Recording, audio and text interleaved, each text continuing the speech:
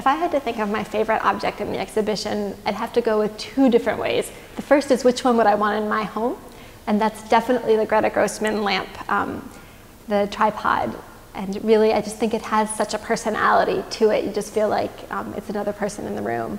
But if I had to pick my favorite story, my favorite object to find is actually the Polaroid Swinger camera, which I actually found online, bought it. It turns out there's not a huge market for cameras that they don't make film for anymore. So it was something that was just felt so affordable and easy to get after a long time of looking for it. And the really fun part about that one was then I was able to actually be in touch with the man who designed it. And I was on the phone with James Connor, who worked on the project when he was living in Pasadena, is now in Connecticut.